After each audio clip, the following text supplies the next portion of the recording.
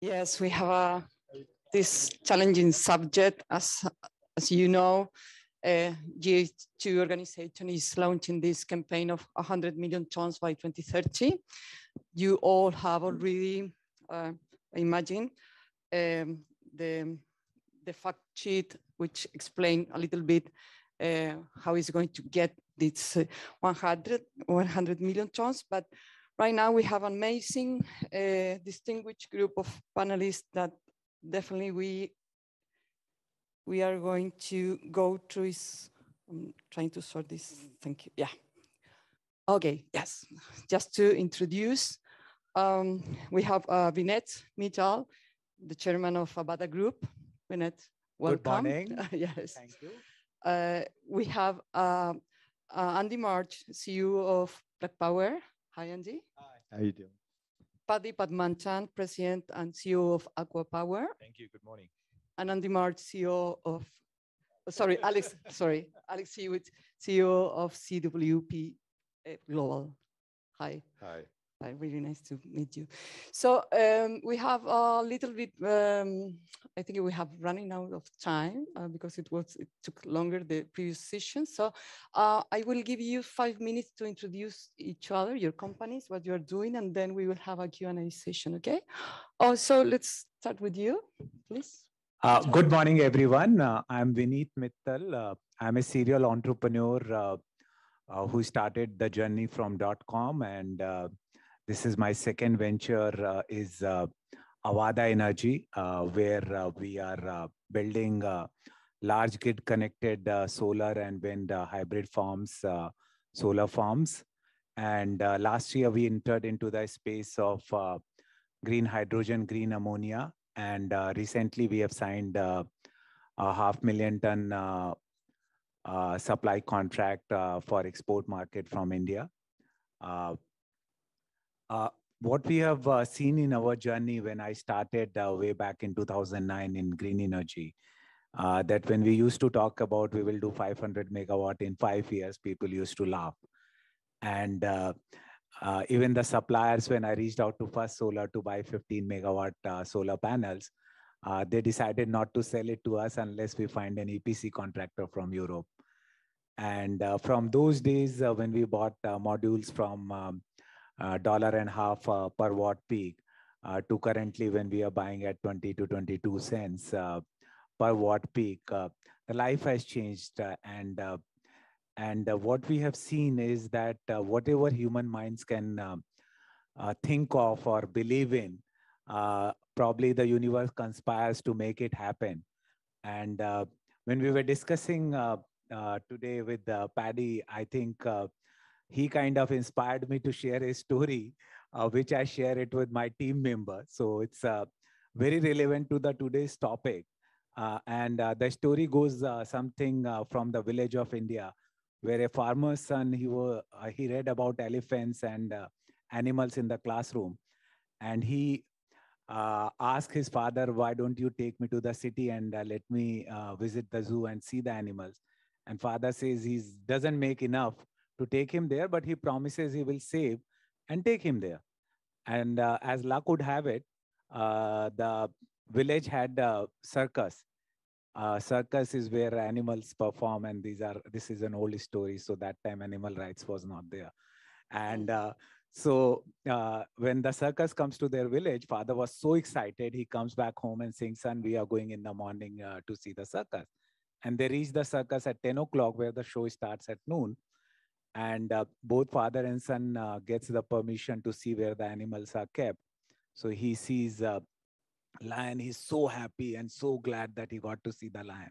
He sees bears. He sees other animals. And then suddenly he notices very big elephant. And he's so excited to see such a big, magnificent animal.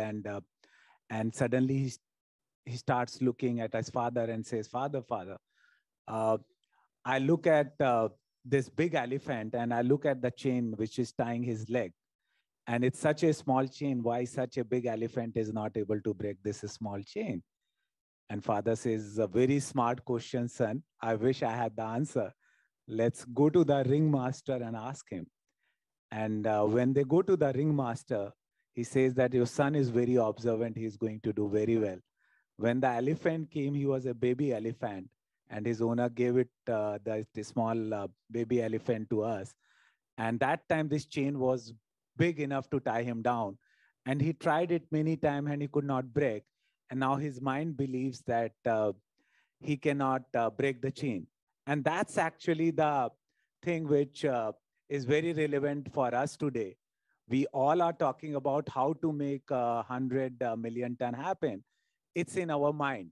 If we care about our society, if we care about our kids, if we care about our own future, then we will make it happen. It's in us. I think the technology exists. Some bit of regulatory framework already exists.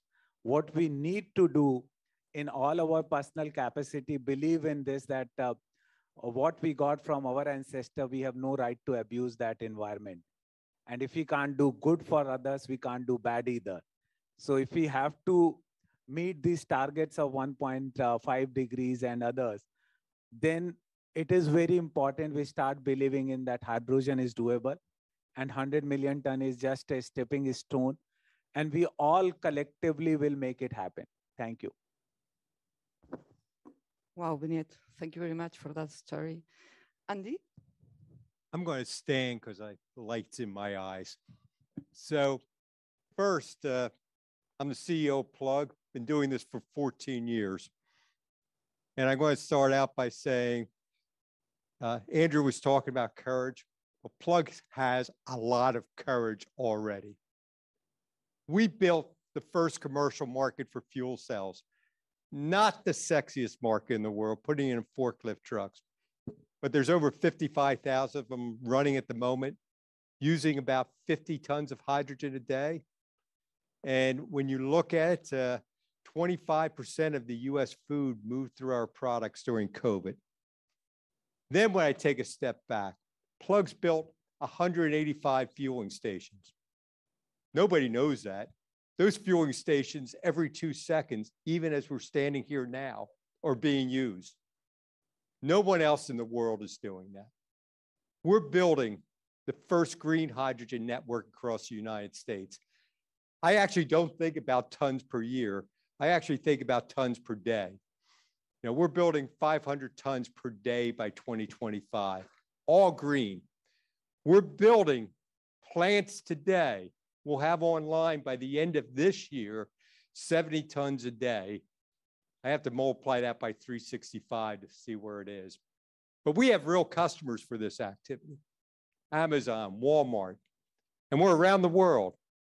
Yesterday, we announced with H2 Energy, a 1 gigawatt project in Denmark, which will be powering trucks from Hyundai, other applications. We're doing it today. If you look in Australia, we're working with Fortescue to build a factory. With SK, we have a joint venture to produce stationary power, 400 megawatts by 2025 in South Korea. And in France, we have a JV with Renault, where together we're putting vehicles on the road and expect to have 250,000 green hydrogen vehicles on the road at that time. And we're hoping a lot of that green hydrogen will come from our partnership here and JV with Acciona in Spain. So I know there's a lot of talk about what it can be. I'm really interested because I'm getting old, what it is today, and we're trying to make it all happen today. So thank you. Thank you, Andy. Paddy? Thank you.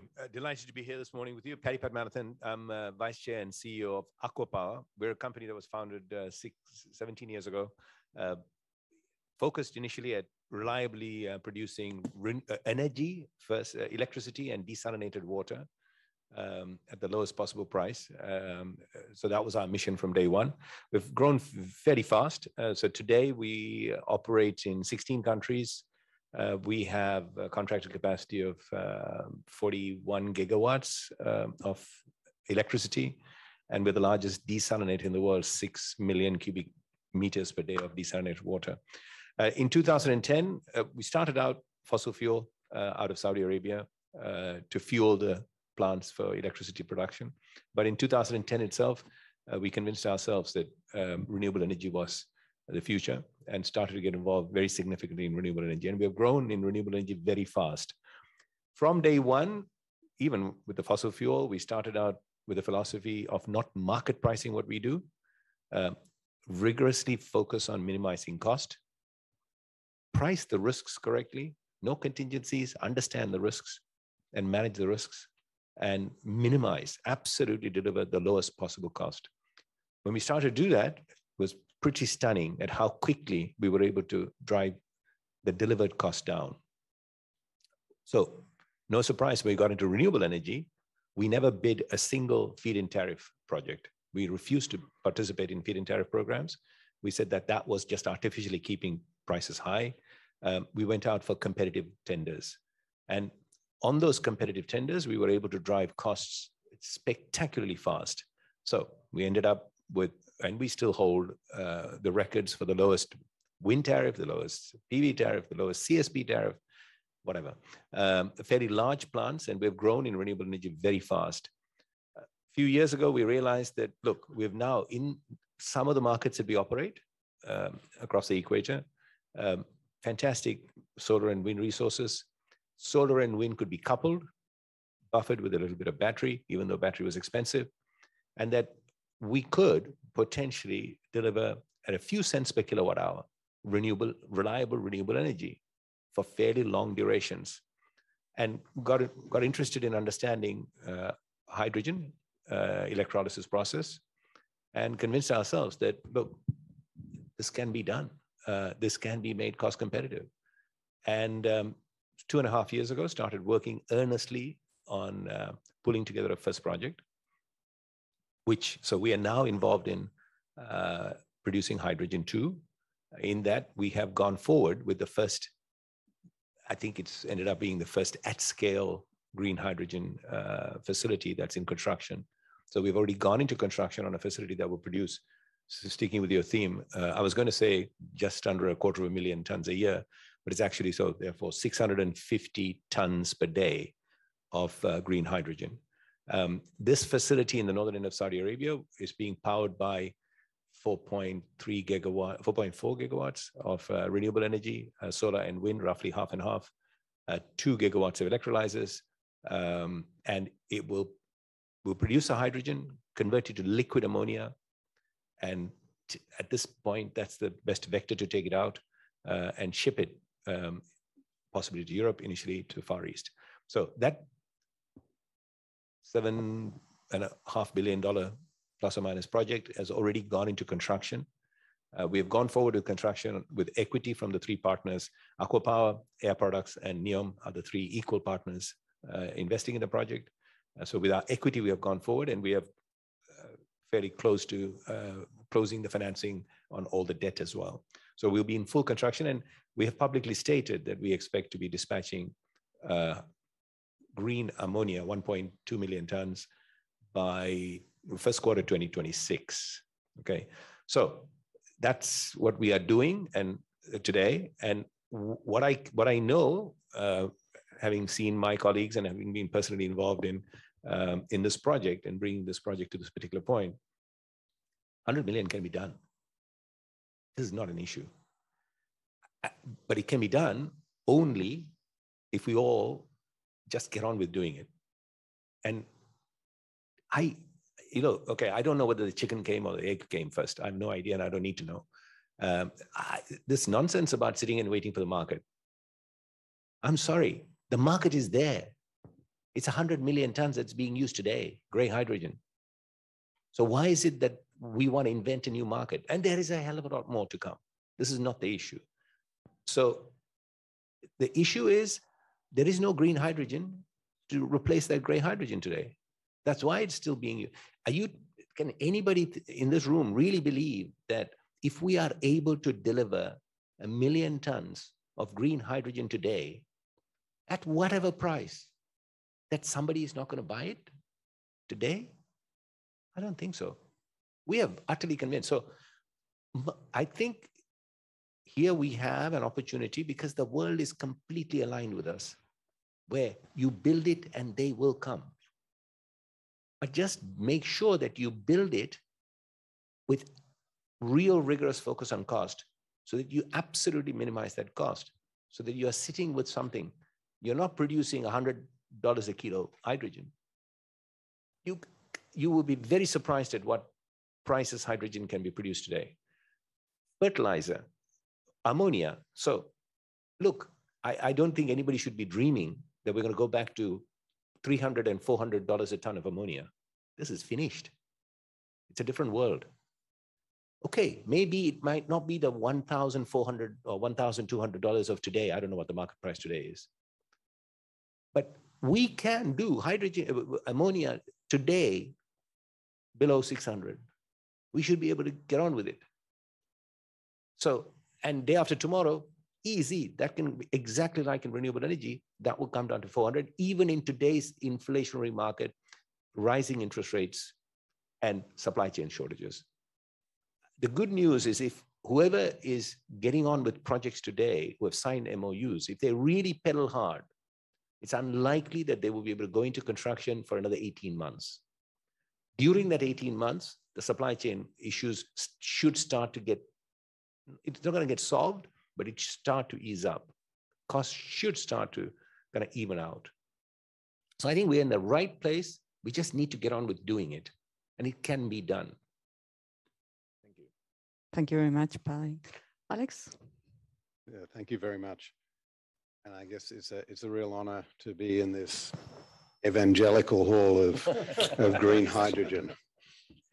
And a couple of the themes have been urgency, scale, and courage. And it's great to follow courageous entrepreneurs like my colleagues here and Lei Zhang and Andrew.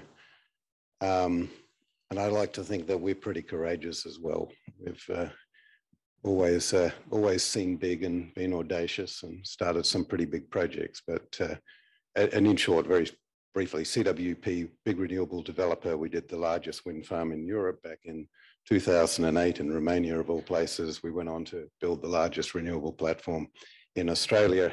And then in 2017, well, actually, we'd been looking at a big site. 2015, we switched to hydrogen to do a crazy 25 gigawatt project. And believe me, we were seen as crazies. We were loonies back then, and the world's come a long way. Agree with Paddy entirely. The demand's there. We don't have to wait for that. I have all faith in Lei Zhang and Andy. They're going to build electrolyzers as fast as anyone has seen. And I feel like I really got to get behind this "yes, we can" theme here. But at the same time, I just kind of want to throw out a few sobering facts. So I'm looking at Lord Adair Turner, who put up some great numbers yesterday about the scale. And it's hard to understand what, thousands of terawatt hours are. Or what is the topic here? Is 100 million tons of hydrogen by 2030. I have no doubt, by the way, in the 2030s, we'll get there. But 2030, so let's just sort of, I don't know, does anyone know what 100 million tons of hydrogen looks like? I don't even know what a ton of hydrogen looks like. You guys probably, Andy, you probably have an idea. But we're generators, basically. So we kind of back out into the challenge of building that amount of renewable energy generation, because that's green hydrogen. It's renewable. It's wind, it's solar, it's hydro. And 100 million tons of hydrogen is 1,400 gigawatts. So I don't know whether anyone can envision what 1,400 gigawatts is, but it's about 5,000 terawatt hours. What's that? That's about 1.5 times the entire generation of Europe. So today, what is being done in Europe in fossil fuels, in renewables, in nukes, is about 3,000 terawatt hours. It's a bit under that. So in order to make 100 million tons of hydrogen, you have to build out an equivalent generation of 1.5 times all of Europe. So I don't mean to be negative, but it's a sobering number. And I think the other interesting thing is when we look at the overall announcement of hydrogen projects. And there's hundreds and hundreds of them. It's great. But the Pareto principle applies here. If you sort of go through that list, about 86% of them are all over 2 gigawatts. It's hard finding sites for 2 gigawatts, let alone 5, 10, 20, 30, 100 gigawatts. It's a challenge. So I think what we'll see in terms of the generation, which I'm talking about, is that 80% will come from very renewable energy rich areas which are remote from the load. For example, where Paddy's doing his project down in the Middle East and Saudi Arabia, where we're doing projects in North Africa and Australia, etc. So then there's got to be infrastructure that joins it all up. Most of this infrastructure has lead times of 10 years. Can it be done quicker? Lei Zhang's gone, but he would say yes. And certainly in China, they can do that very fast, but it's a challenge. Our project, again, sobering fact, 25 gigawatts in a single project, that's $35 billion. No problem with the money. I'm sure that'll flow. But it's actually the lead time. You're looking at about 6 years of development. And once again, Paddy, you'll probably say you can do it a bit quicker, but it's, you know, on average, that's what you're looking at. A wind farm will take almost that. So then you've got 4 years of construction. So it's kind of 10 years. There's a lead time involved there. So 35 billion, 10 years, and that project will produce 2 million tons of hydrogen. We need 50 of those by 2030. So again, this is the challenge, I think, and it's an immense challenge, but look, yes, we can. We can do this. and I think and we can't do it alone. You know, we need 10 Fortescues and we need Envisions, but another 10 or 20 of them, and Plug Powers and Aquas. We need more. Join the race, become our partner, become their partners, throw everything at it. And I think, like Andrew Forrest said, ignore the politics. That'll work itself out. It's changing already. I'm counting down the days to an Australian election in about 5 days' time. And I think there will be a change and politics will catch up. We've got to plow on, bulldozer through. And keep in mind, long lead times means you start now. Start now and go fast. So sorry, just to jump in on you, Alex. So you said it's 50 projects of your scale. Okay, it's only 50, huh? Not 5,000. 50. There are only 50 other people required. Who's volunteering? No, seriously, it's not. Yeah. I mean, look, if you really break it down, it is not. Yes, we are not going to have 100 million in the cars or in the factories by 2030. There's nothing to stop, even if we start today or even next year, that scale is not already, part of it not operational, and maybe a lot of it in advanced stage of construction by then even. Look, exactly like what happened in renewable energy, and most of us have seen it because it's happened just now. Started slow, and it just ramps up very fast. Okay, I wasn't going to say this, but I'm following on from the stories. Look, I don't know how, I'm sure all of you at different times watch nature stories and you have seen the wildebeest migration. Okay, so there's a river, they're all standing on the side, hundreds of thousands of them. And there's, I don't know how many 100,000 crocs are there. And the wildebeest know that. They're going to die on the side if they don't go to that side. Exactly like where we are, by the way. I mean, okay, we're lucky, we'll probably die before, but our grandchildren will die fast if we don't get, no, seriously, this is an issue. And yet what happened? Have you seen what happens? They all stand there trying to whip up the courage and nobody can come up until one, and then a few. And the point I'm trying to tell you here is that, and by the way, the good news is, have you seen, I've seen these programs, maybe the same program, but I don't think so. I think different ones. I've never seen those few who jump in first and cross ever get killed. I have, of course, seen amongst the masses a few get killed. But so it just requires that courage and conviction, and they're there. That's all that's required. Really, really, because all of us have got the ability. All of us are here in this room because we're all capable.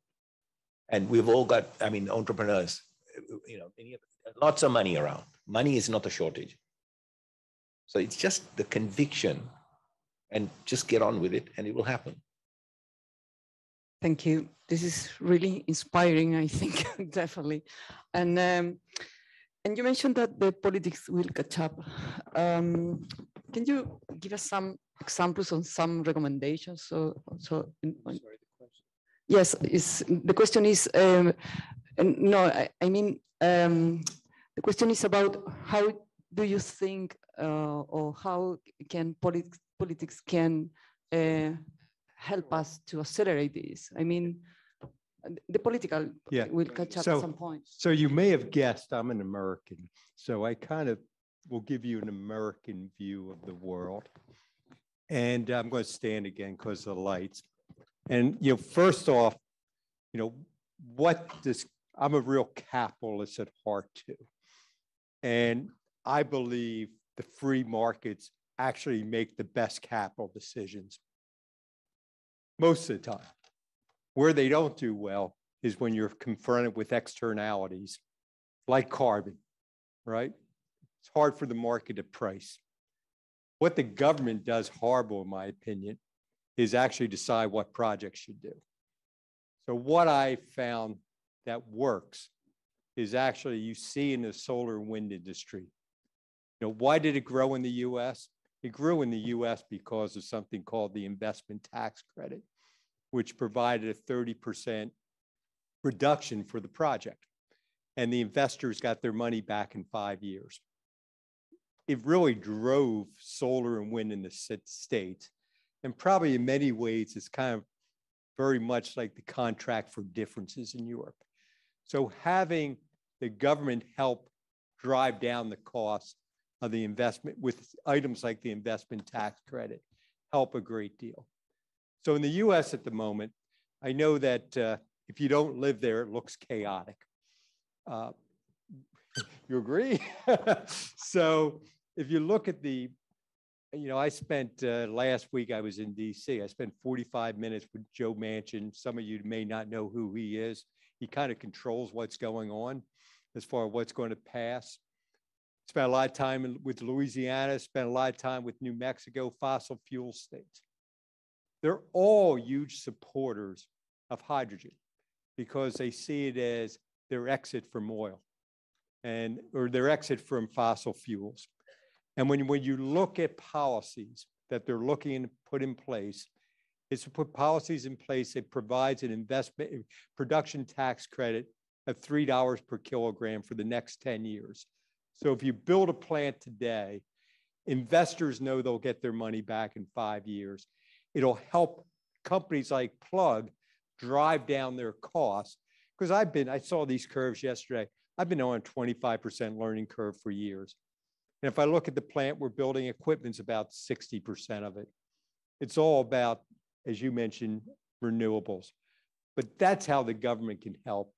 By giving the incentives, it allows us to compete and make fertilizer, steel manufacturing actually economical. Gives us time to drive down our costs, and we can be like the solar and wind industry. And that, to me, is really kind of the framework of how governments can support. I actually think they should be out of the business of actually deciding what projects are good and what projects are bad. I think they should be in the business of letting the market decide what projects are good and bad and providing a vision, a high-level vision of what's possible. So that's how I think governments can help. Okay, thank you very much, Andy. Alex, have you got a view on what would be a good public policy to encourage the achievement of these 100 million tons? Well, your government's doing a pretty good job. Yes, I know. Thank you. Look, you know, I guess the dream is a sort of a globalization of politics and a master carbon price, which is going to cover the world and drive everything. And already carbon pricing is driving. You know, it's a discussion about green steel between Lei Zhang and Andrew. I mean, we were looking at green steel 4 years ago, and I remember colleagues coming up talking about green steel. I said, no, it's 10, 15 years away. well, it's on the doorstep. It's there. We're now looking at our projects, for example, in areas like the Pilbara in Mauritania, where you've got iron ore, and it's a no-brainer. The cheapest way to export energy is through DRI, which is the green iron ore. I've strayed from your question already, haven't I? Politics, yeah, global politics, carbon pricing. I don't know. I can check. We could point to a lot of governments and say that's not what to do. I agree with Andy. It's vision, it's policy. Maybe some little, some contract for differences, feed-in tariffs can help kick it off, but ultimately it's not sustainable. We saw this in renewables. It worked for a few years, and then boom, the global financial crisis came and it was just killed right across the world, and we went into a massive stall, and the entire world lost 10 years. 2010 to 2020 is a lost decade. And I think most people in this room probably tried hard. We were struggling as a renewable energy developer, and we're booming now. But when you read the history books in 10 years, you know, there was momentum there at Kyoto towards perhaps some globalized carbon pricing and a real drive forward. But unfortunately, that didn't happen. And now it's sort of clawing its way back, and it's on a trajectory. But the sooner we can have solid carbon pricing and markets there, that's going to help immensely, because that will end up with a market-driven economy. Okay, thank you. I would like to open the floor for any questions, so please. I don't know.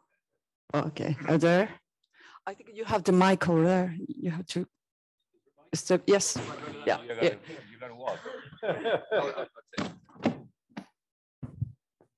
I think Alex, you know, raised some questions about the supply side, but as I've said yesterday, I sort of do feel that supply side of 100 million tons could be overcome, and I'm more worried about the demand side when we add it up. And I find it difficult to see us getting to 100 million tons unless a big part of that comes from existing uses of hydrogen. Because it will just take time for steel or shipping. It just takes time for the capital stock turnover to occur. So my question is, how fast can we go, and what are the instruments to address the 30 million tons, which is already going into ammonia in a grey fashion? How fast can we get that over to green? And I guess the other big one is actually hydrogen in the refining system, in the oil refining system, is a big hydrogen user. And Arun Sharma talked yesterday about this forthcoming Indian green hydrogen mandate to drive demand in some of these sectors. Can you comment on how fast and what policy levers we can address not new uses of hydrogen, but the uses of hydrogen which are there already?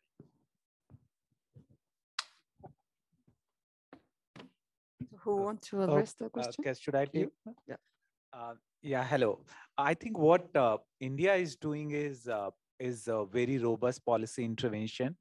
They are creating the whole marketplace by mandating on polluting industries, and where it's a substitute, it's not like a new demand. So we are one of the biggest consumer of ammonia, almost 50 million tons. And the intent of the government is to move at least 25% to start with, and then move on to 100% by 2035. They are starting with the railways. They are looking at doing few pilots with the railways, where they want to move their electrical and diesel locomotives, all of them, to green hydrogen. They are looking at coming out with a policy for the transport of heavy trucking industries. And fourth, what they have done is around 15% to start with in the refining area. That's what industry wanted, around 25%. There is a debate is still going on. So what they are doing is they are coming with these policy, and there is already a debate around that no new steel capacity should come without having a component of green side. And on top of that, what India has done is very unique, is that there are big challenges around land acquisition, transmission, and permitting. So when even the solar like Alex was saying that it's a lost decade. For India, it was not a last decade. We did 100 gigawatt of green energy installation because government set up large solar parks, means they provided you the evacuation and land at your doorstep. So setting up solar or wind farms became relatively easier, and they did the power purchase agreements which were bankable and were validated by multilateral institutes like IFC.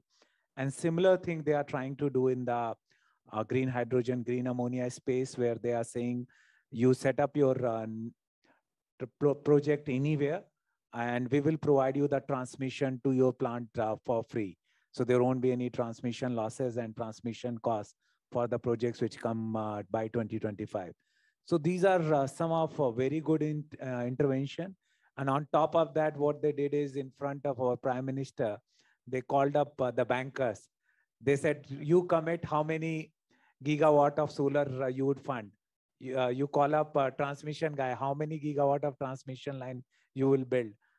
You call up the provincial government or the utility saying how many gigawatt of powers you will purchase. So he kind of, our government kind of created the whole ecosystem on demand side, supply side, and ensured that you are set for success. And similar program we are seeing on the green hydrogen, green ammonia side, that for local market, they are going to leave no stone unturned because they want to become independent of their gas import, which is almost 60% of our gas we import today. Thank you. Paddy, would you like to? Yeah, look, I think the the easiest is ammonia because, as we have already discovered, that's the best vector to transport the hydrogen. So one of the issues with hydrogen is obviously how to get it from the most optimum places of production to the current locations of demand.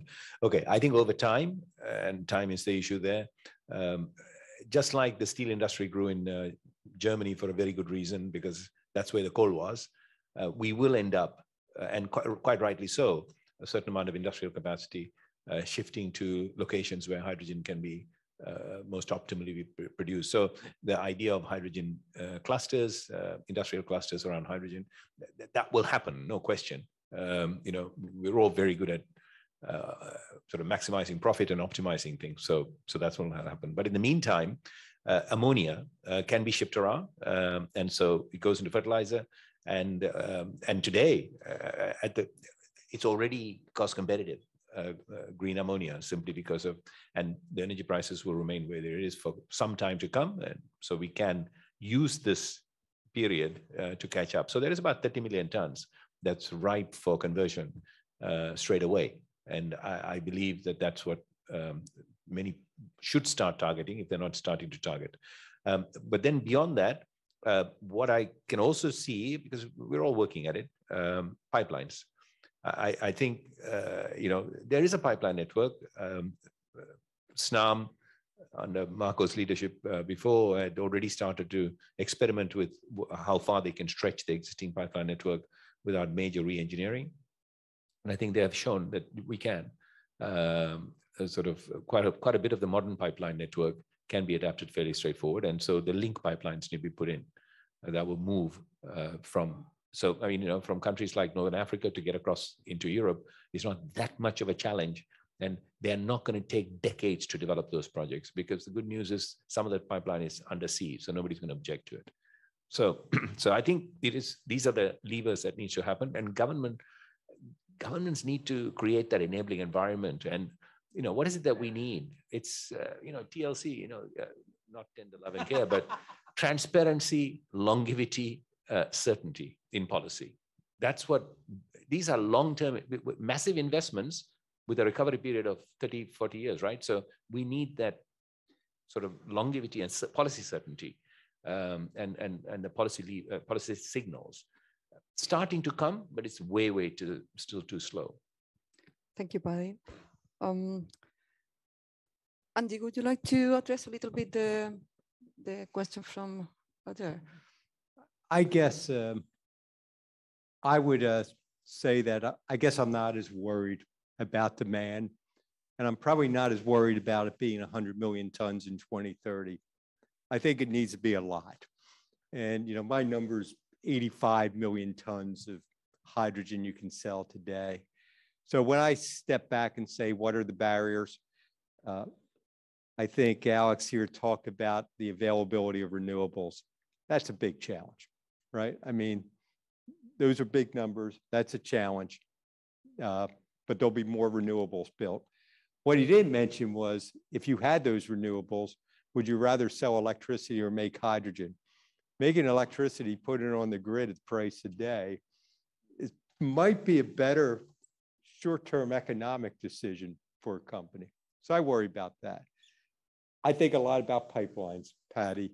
And when I think about pipeline, I think about the fact that if you're going to transport, and I actually believe, and have a kind of a little different view, I think ammonia's inter-nation or inter-waterways. I think it's liquid hydrogen within countries. I think it's pipelines ultimately is the best solution. And at pipelines, you can transfer within a nation about 3 cents per every 160 kilometers. If you do that with gas, with trucks, it's about 80 cents. That's not going to work. And with liquid, it's about 18 cents. So you look at the numbers, you need pipelines. You also need storage, right? Because it doesn't always shine every day. The wind doesn't blow every day. And, you know, being in the right areas, I think was brought up by Alex, is really important. So when I look at a place like the United States to get there, where you really want to be is where the wind's always blowing in Wyoming. You want to leverage Williams natural gas pipelines that go into Chicago, go into Texas, go into California. And when it's not blowing, you want to have those natural caverns that you can store hydrogen. That's how, you know, just one example how you can get the large capacities. And I agree with Patty. You had 1 million tons of green hydrogen at the moment, you could sell that all day for any price. And, you know, so I'm not religious about 100 million.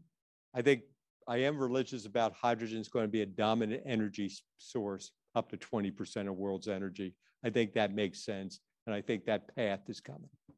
Thank you, Andy. So now I think we have definitely run out of time. Just the big remarks of the panel probably. I think it's an important point to change our mind, to change our society as well. Thinking about tons per day instead of tons per annum, I think that is really, you know, new for me. Market is there. And also the political policy, the public policies, I think it has to be really, really important. It's a key important things to encourage, of course, the investment. So thank you very much for all of yours. And you all have a really nice rest of the day. Thank you. Thank you. Thank you.